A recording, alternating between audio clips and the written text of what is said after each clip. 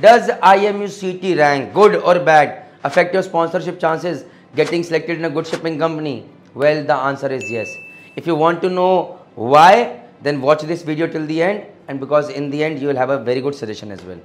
So पहली चीज़ ये है, if you get a very good rank in IMU CET and even if you do not have a sponsorship, then also there are chances that in waiting list or in some college somebody leaves, you might have a chance to get into that college.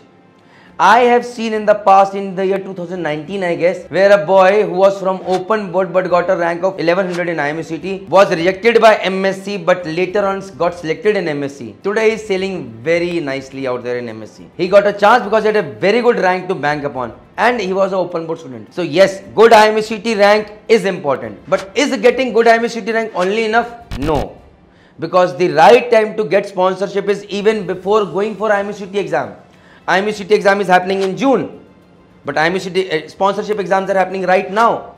So what are you waiting for? Start preparing, be attentive, prepare well, go get a selection in a sponsorship interview, get a company in your hand and then start putting 100% for getting a very good rank in IMU CET. Because ek aur cheez, you have a sponsorship from a good shipping company, say Anglo, but you get a very poor IMU CET rank.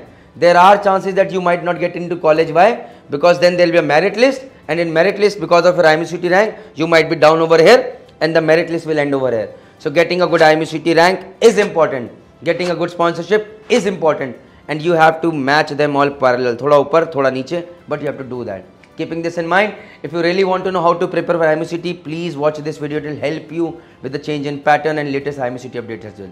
Jai Hind, Jai Bharat, Jai Mata.